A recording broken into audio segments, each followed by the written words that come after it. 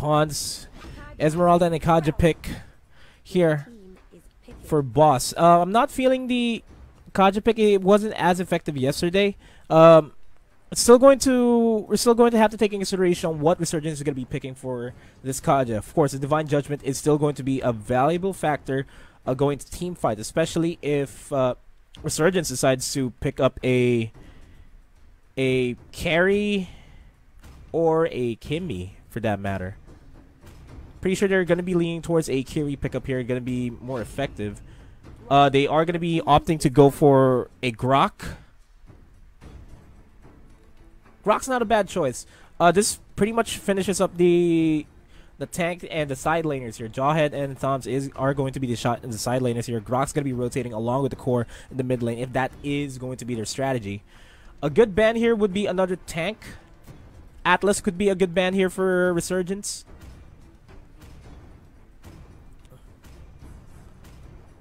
We'll have to see for ourselves, and yeah, an Atlas is going to be banned out. They can proceed, Bosskurr can now proceed to ban out the carry. Carry would be a problem here for this lineup, simply because carry can shred through any tanks that Resurgence would, any tanks that their team would actually go for. Especially this Esmeralda. But in a Lancelot being banned out, interesting. This is... They're really denying the tank picks here for Bosskurr. I'm not feeling this Kufra ban. There you go. Kagura is going to be picked up. It's going to be sync on the Kagura. Uranus is good. Carry is still open though to burst down Uranus because of the 3 damage.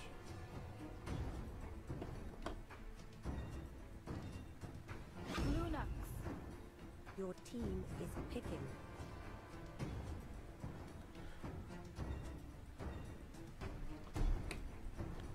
The Lunox is going to be the final pick here. What's going to round this up? Carry's going to be the perfect pick here for Resurgence. I don't see it being any other way unless they decide to go for a Grandeur.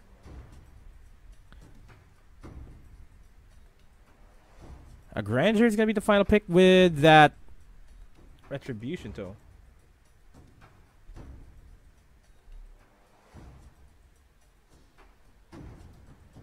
So looking at this lineup, it's a little bit too beefy here.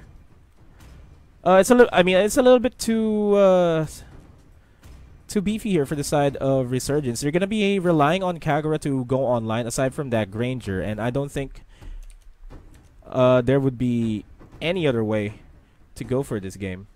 But we are gonna be diving straight into this best of 2 series. Game number 1.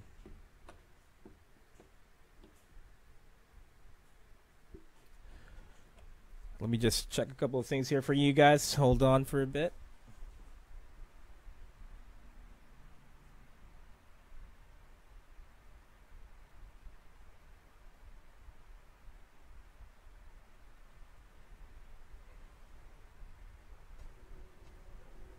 Welcome to Mobile Legends. 5 seconds till We are going to be enemy diving reaches the straight battlefield.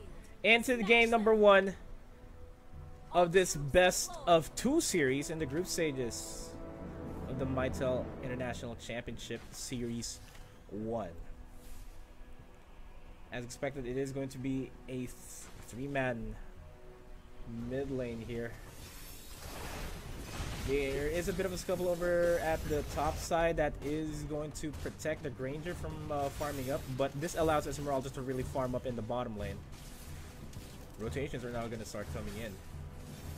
Good invades though by Resurgence to try to deprive this Esmeralda of any cash, of any gold, and Resurgence might just get spotted out. Buff is going to be secured, and they're going to be running away. Pretty unfortunate it went to KZP instead of Ia, but there you go. There goes the first blood. Kaiser secures the first blood onto KZP. Kind of overstayed his welcome there. That was a waste of a red buff, to be honest. Of an orange buff, I mean. Lithomancer, a bit of a contestation. No contest whatsoever. Meanwhile, there is going to be another fight for the purple buff. No one invade is going to be happening here for Bosskurr. Looking how Resurgence is going to be playing here, I don't think they're going to be expending a lot of their strategies throughout this entire day. They're going to be playing 4 straight series today, and that's going to be a problem in terms of their fatigue, in terms of their stamina, and the strats that they can go for. Crab Gold is going to be secured by Jason. Good seal on that. Turtle is going to be the next objective point here for a minute. And we have to see any pushes here. There goes the initiate there onto Sakura and to Samyeon. Flicker is going to be onto Sino, I mean. Flicker is going to be expended by Sakura over the top lane. Yeah, Sana is going to get pushed back here. They're going to try to force Sana back so that they can have a good foothold here on the Turtle.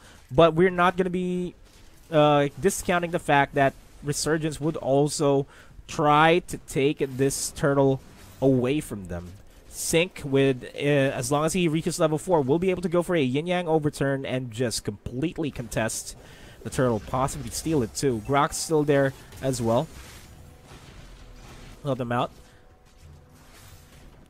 A bunch of other invades happening here. You know, the name of the game is all about depriving your opponent the ability to spike up in the early game. It's pretty crucial for Granger to actually get most of it, get at least one item up and going. Same thing for Lakes. But as I say that, there goes the Divine Judgment onto KZP, getting sacrificed once again, not really converting the Wild Charge into anything else. But they are going to be starting up the Turtle. They are running this without a Grok just yet. They should be resetting this, to be honest. They're going to be completely surrounded in just a few. Sakura going to go in. And the Turtle is going to be secured by Jason. And he just needs to capitalize on the fact that he does have the Turtle buff. They can start going in for the pushes, or they can start initiating the team fights. But in terms of initiating the fights themselves, Resurgence is going to be relying heavily on the Kagura and on the Grok. And speaking of which, Scott is going to be in a tight spot here over the mid lane. Won't be able to survive this inevitable push. Off-cam kill there by Sino onto Leah. Am I saying that right, chat? Is it Leah? Let me know. Raptor Machete being picked up. Demon Hunter's Sword should be next in line here. There goes a flicker into the Divine Judgment and a Blazing Duet onto Jason. Jason falls down. KZP gonna try to look for Lakes. Not gonna happen. There goes the ejection onto Scott. Scott is gonna go down. 1-for-1 trade and a good disengage by both of these teams. They're not overstaying their welcome. Resurgence knows how important the group stages here is. They do not have any points as of yet in their group. So they're going to have to win as much games as they can here. As I say that, falling Star Moon onto Leah. There goes a Carter on Inferno, but I don't think it's going to be enough. He's going to get taken down. KZP is going to be diving in as well, but a bit too late on that rotate. Bosskurr slowly leading the game. A 2,000 gold lead. 5 minutes into the game. That's more than enough to work with.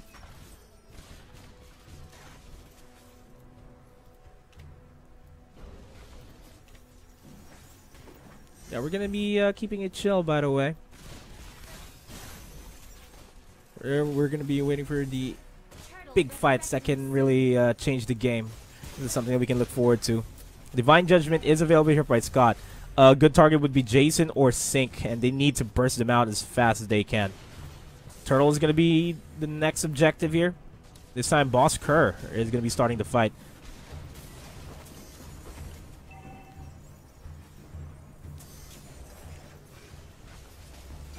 We're going to try and play his shield. Falling Star Moon onto 3. Sync is low on HP. Not really going to be following it up. Lake's going to be stealing a bit of that attack speed there for them to start going in for the Turtle. Turtle has to be contested here. And it is going to be secured by Lake Samson. Samyon, I mean.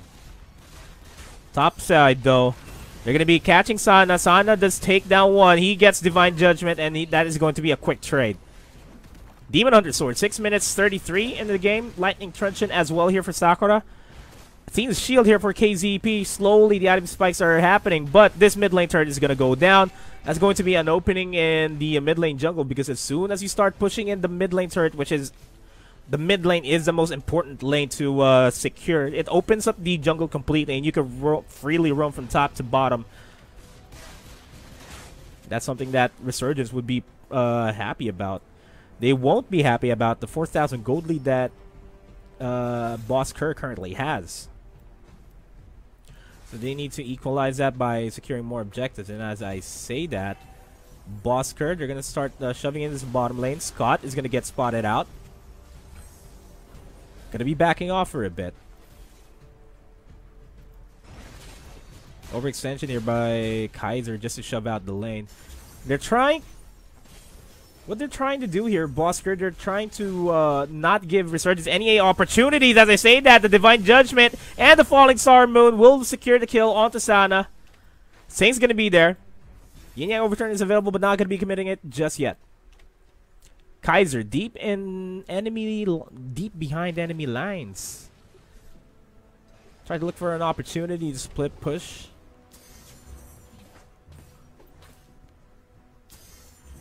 Kaiser also rocking that 8G lifestyle with the Execute Uranus.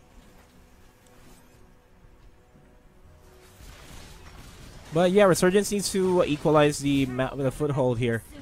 It's not looking good in terms of map priority, because all the lanes are being pushed towards the side of Resurgence. They need to start pushing. Turtle's going to be another objective. Lakes will be able to secure this without any problems. And this is a good job by Bosskurr. They're zoning the rest of Resurgence here. They really cannot answer this. So the turtle is going to be secured. As I say that, ejection onto Kaiser. Kaiser is going to be low on HP, but as I say that, Sana will get quickly bursted down. It's a 5v4. They can pretty much fight this. They're not. They're going to be playing it safe. They're going to just shove out the lanes. Try to secure the top lane turret, actually. Would be a good objective to take, just so that they can start shoving towards the inhibitor turret in the bottom lane, and then they Resurgence won't be able to defend properly here, if that would be the case. Jason, HP's dropping dangerously low. There goes the Brilliance, takes him out. Kaiser with another kill for himself.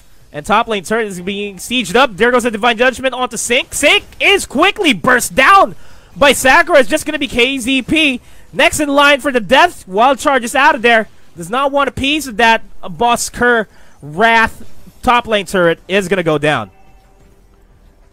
And just like what I said, pressure is going to be on here. And Bosskurr is doing the same thing that they did yesterday against Onyx PH. Guardian's Barrier there. Not really enough to deter a push from coming in. Just stop that cannon minion from pushing in. Mid lane turret is going to go down. Kaiser's going to be pushing this as well. Let's have a look at the items and see what is going on here. Alright, Necklace of Durance, Lightning Truncheon there for Sakura. Scott has the Athena's Shield and the Immortality, so he can dive. He can really dive for days. And just a Raptor Machete, Blade of Despair here for now. For Granger. For Jason. Lord resurrecting soon.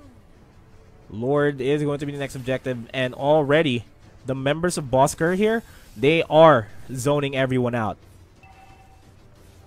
That's going to be easy. This is going to be an easy job for Lakes.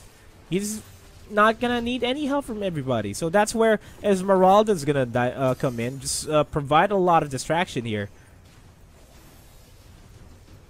KZP tries to push in. That's gonna be the Lord. Lord's gonna be pushing in over at the top side, and that's the purple buff disappearing from the hands of Resurgence.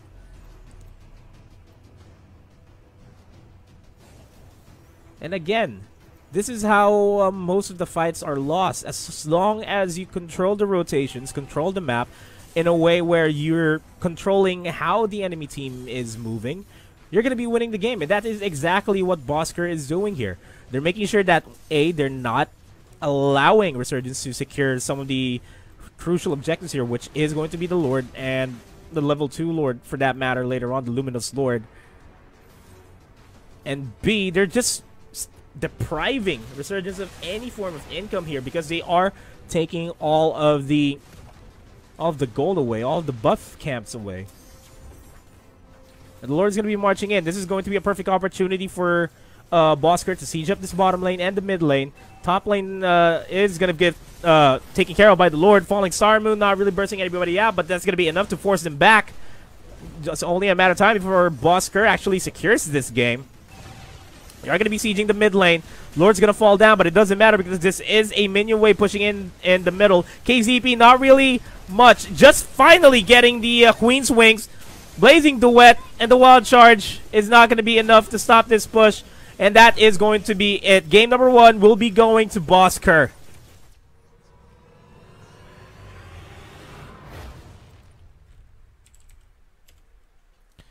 That is going to be game number 1 in this best of 2 series. Bosskurr will secure that game 1 victory.